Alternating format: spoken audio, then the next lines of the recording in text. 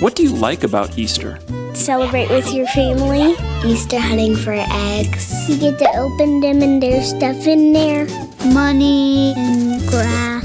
Lots of candy. What does the Easter bunny do? Hops. He hides the eggs. He's a person that's dressed up in a costume. Who is Jesus? Jesus is like a person God. He is God's son. What does Jesus look like? Long brown hair and a brown beard. And he's got like a robe on. He has this belt, like what karate people wear, I think. Who are the disciples? 12 chosen followers of Jesus. Simon, Peter, Andrew, James, John, Philip, Thomas, Matthew, James, and Alphaeus, Thaddeus, Simon, Judas, Bartholomew. They're the good guys. What did Jesus teach? How to pray and that God's real. To always love one another when it's hard. Teaching them about Christmas and Valentine's Day. What kinds of miracles did Jesus do? He turned water into wine. He made 5 loaves and 2 fishes spread a long way. He helped people if they were sick. He walked on water. There was a storm and it was all windy and they said, Jesus, Jesus. And then he calmed it down so they won't be scared. What would be a really cool miracle for him to do? For me to be a superhero like Batman. Let me ride a shark. Fix the government. What did they eat at the Last Supper? Bread and like some dipping sauce. Chicken nuggets and french fries. And there's the juice. Some vegetables and chocolate on it. Why did some people not like Jesus? That everybody was calling him king. They didn't believe that he was God's son. They thought he would only hang out with the people who had done no sin, but he helped the sinners because they're the ones who needed help. What did those people do to Jesus?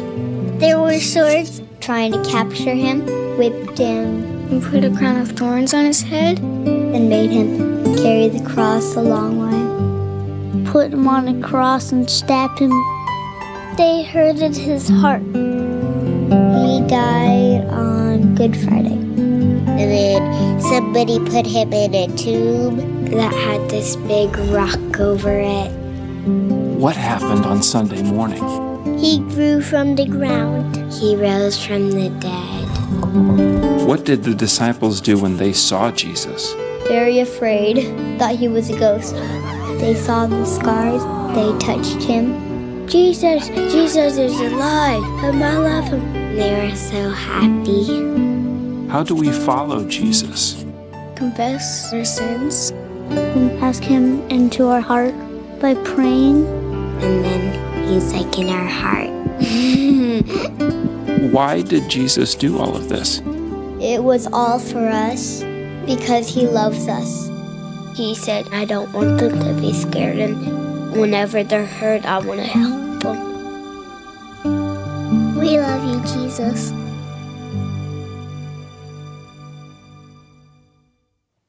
Today's Easter Sunday. I'd certainly like to call it Resurrection Sunday. In fact, I think, Brad, that's what you called it earlier, and you were right on the money with that. So, Easter has all kinds of meanings for us. For some, it's about eggs and baskets and bunnies and chocolate and a meal with ham. Or if you're my daughter, we're having ham, and I had to buy her steak because she doesn't like ham. Whatever. We're on shaky ground. But the resurrection speaks to a great miracle that took place on our behalf. The resurrection of Christ is the very event upon which our whole faith and eternity are dependent upon. So Resurrection Day, it's kind of important, isn't it? Among other things, the resurrection of Jesus Christ is truly a miracle, and in fact is the grandest miracle of them all. Jesus overcoming death for us. How incredible. I do want to talk about miracles today. An alcoholic became a believer, was asked how he could possibly believe all the nonsense in the Bible about miracles. You don't believe that Jesus changed the water into wine, do you? I sure do, because in our house, Jesus changed the whiskey into furniture. Amazing how that happens, right? The Apostle John wrote about many of the miracles of Jesus in his gospel. And I want to look at our text this morning, not probably a very common text on Resurrection Sunday, but we're going to look at John chapter 20, verses 30 and 31. Now Jesus did many other signs in the presence of the disciples, which are not written in this book. But these are written so that you may believe that Jesus is the Christ, the Son of God, and that by believing you may have life in his name. I want to look at the miracles of Jesus' ministry, and then we're going to look at the miracle of the resurrection, and I want to look at miracles after the resurrection. So we're going to be talking about miracles. And as we look at these various miracles, I want you to remember the words written in verse 31 in our text. These are written so that you may believe that Jesus is the Christ, the Son of God, and that by believing you may have life in his name. If you look at the miracles of Jesus and do not believe that Jesus is the Christ, the Son of God, you will have completely missed the point. John doesn't just write what he writes randomly or for no reason or for no purpose, but he actually spells out very clearly what his purpose is. Why did he write the 21 chapters of his book? Why did he write what he wrote? These are written so that you may believe that Jesus is the Christ, the Son of God, and that by believing you may have life in his name. If you look at the miracles of Jesus again and you don't believe Jesus is the Christ, you've missed it. In fact, it's worse than just missing the point, but we'll discuss that in a little bit. Let's talk about the miracles of his ministry. It's interesting to note that of the four Gospels, John actually records the least amount of miracles in his book. Anybody want to throw out a number of how many miracles he mentions in his book?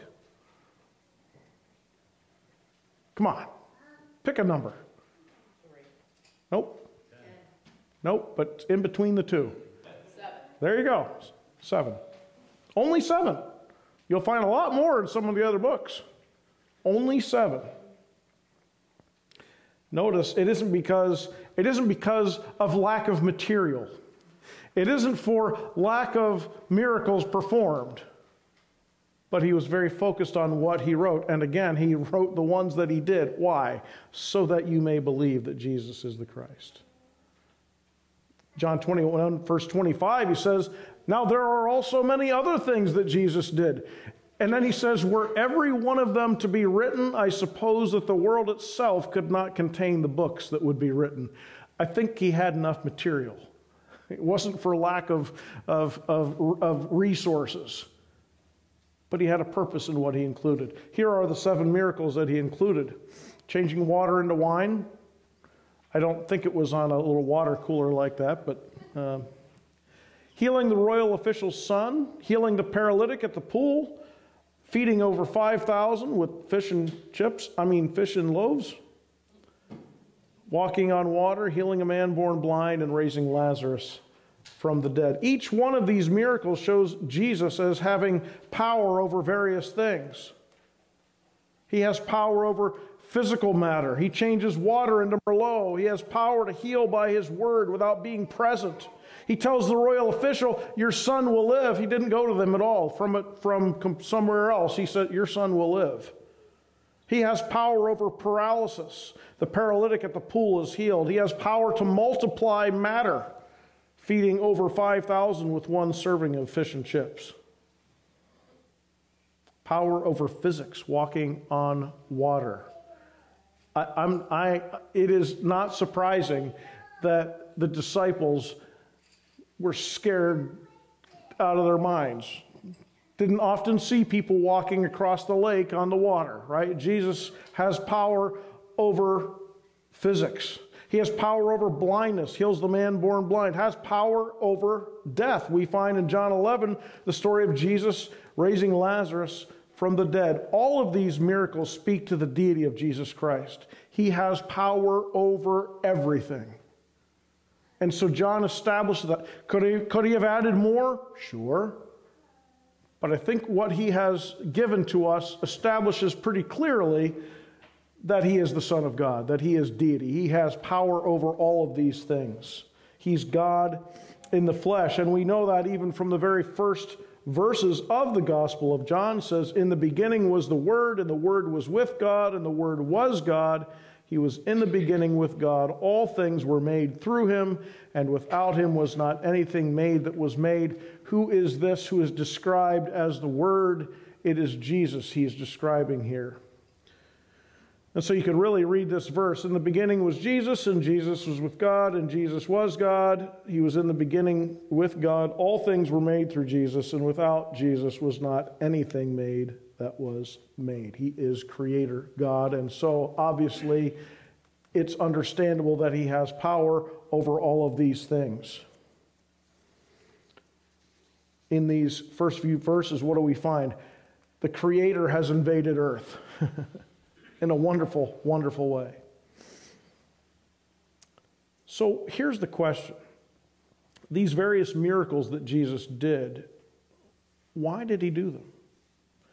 Is it so he can get attention? There's actually a passage in Luke that would kind of put that idea to rest. Take a look at Luke chapter 4, verses 40 through 44. It says, now when the sun was setting, all those who had any who were sick with various diseases brought them to him, and he laid his hands on every one of them and healed them. And demons also came out of many, crying, you are the Son of God. But he rebuked them and would not allow them to speak, because they knew that he was the Christ. And when it was day, he departed and went into a desolate place. And the people sought him and came to him and would have kept him from leaving them. But he said to them, I must preach the good news of the kingdom of God to the other towns as well, for I was sent for this purpose. And he was preaching in the synagogues of Judea.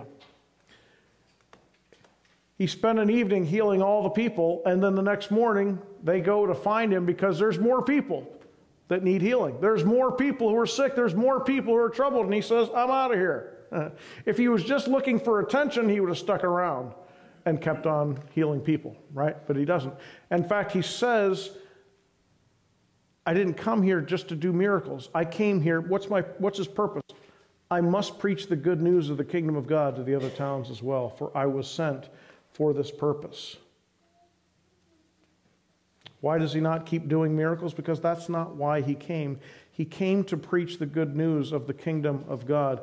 People today especially seem to be fascinated with miracles, fascinated with signs and wonders.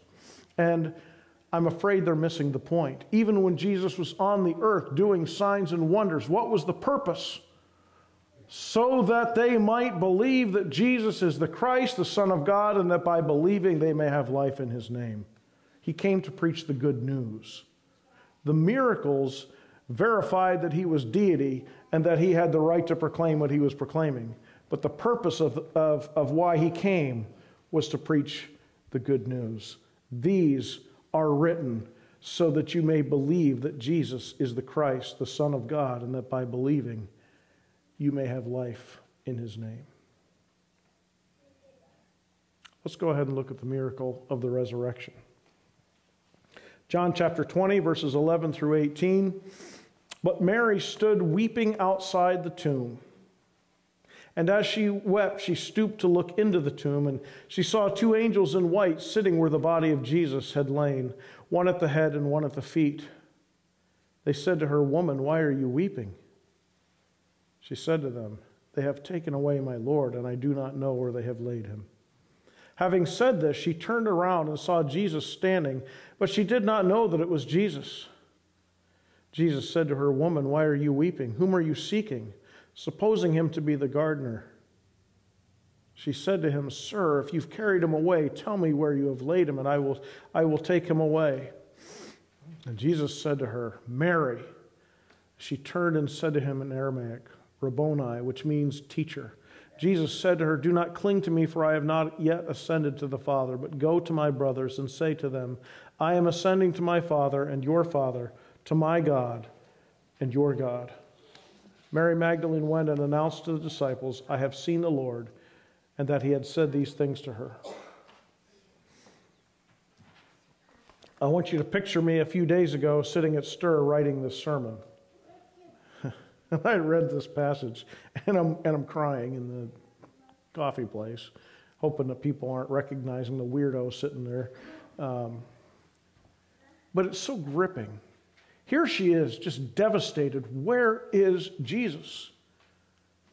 Talking to him and not even realizing, and yet when he looks at her and says, Mary, and she just, her whole world changed at that moment. What an incredible thing. What an intimate thing our relationship with God is. He knows your name, and he knows it well. And when he says your name, when he calls unto you, friends, respond, believe. Jesus had told his disciples that after he was dead for 3 days, he would rise from the dead. I've often wondered why they were so surprised when he did. He told them he would.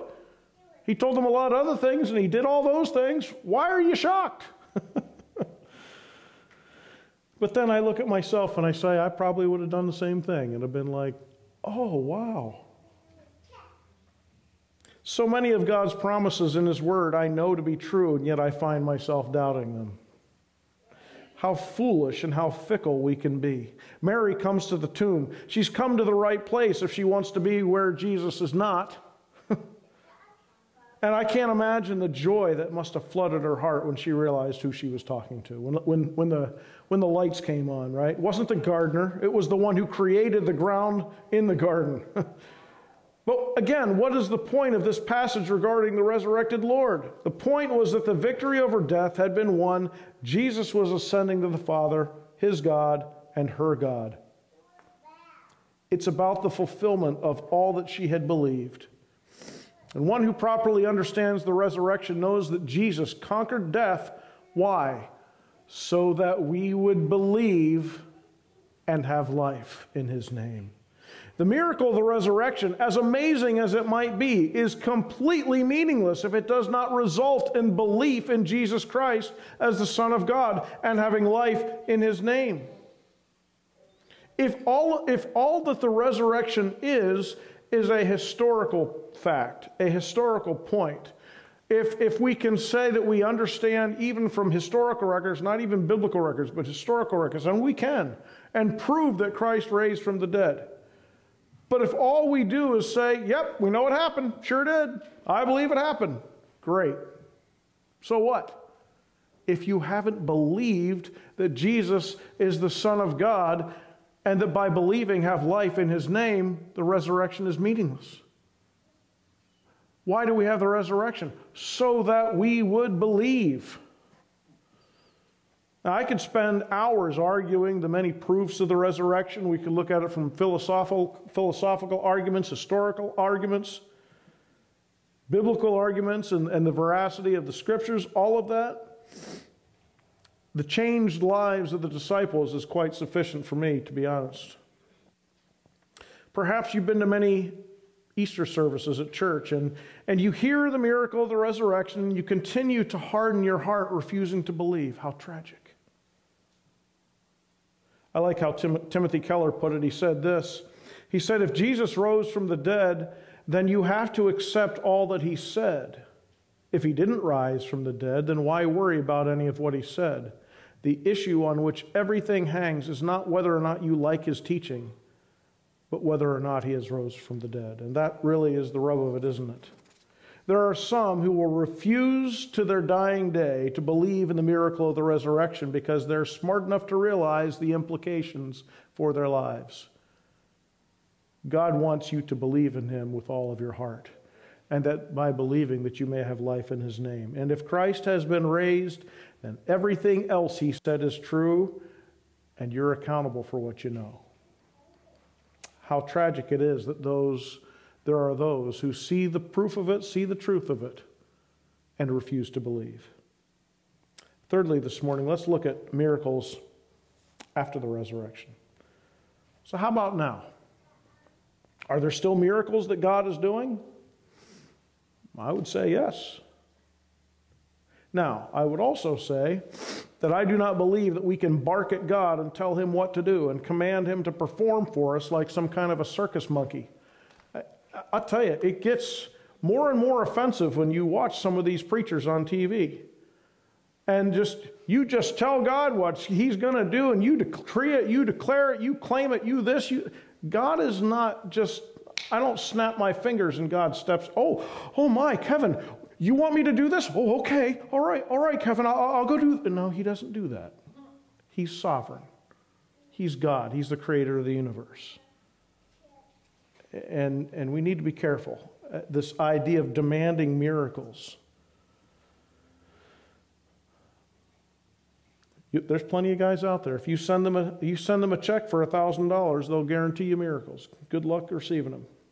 That's not the kind of miracles I think that we see today. And I don't think we should be demanding miraculous signs. Jesus had something to say about those who demand signs. Did you know that? He said, an evil and adulterous generation seeks for a sign, but no sign will be given it except the sign of Jonah. Which is interesting because the sign of Jonah was that like Jonah was 3 nights in the belly of a fish, Jesus would rise from the dead after being 3 nights in the tomb. So what kind of miracles do we see after the resurrection? Look at Jesus' words in John 14. John 14:12, truly I say to you, whoever believes in me. That's an interesting phrase, isn't it? Whoever believes, we've been talking about that today. Whoever believes in me will also do the works that I do, and greater works than these will he do, because I am going to the Father. Now, what does he mean that we'll do greater things because he's going to the Father? Be careful if your interpretation of that means miracles and healings, because you remember that Jesus raised himself from the dead, right? Anybody think that you're going to do anything greater than that? I don't think so. So what's he talking about? I don't think we're going to be doing greater miracles than resurrection, pretty sure. Jesus is actually talking about the Holy Spirit who would come and indwell every single believer in Christ. After he left, what happened? The Holy Spirit came. And because of the Holy Spirit, the miracle of people becoming transformed from death to life is a reality. The Holy Spirit changes our hearts, draws us to Christ, convicts us of sin, and empowers us to place our faith in Jesus Christ. And there is no greater miracle on this earth, my friend, than a person repenting of their sin and going from eternal death to eternal life. There is nothing greater in all the world, nothing more miraculous than the transformation that Christ does in the lives of people who are bound in sin and then become children of God. Nothing greater. No greater miracle. And every one of you that has placed your faith in Christ, guess what? You're part of that miracle. You're part of those greater things that Jesus promised. Those of us who have received Christ as Lord and Savior are walking miracles and have the privilege of being used by God to share that miracle that we've received with others. As the Holy Spirit transforms lives, we see greater miracles.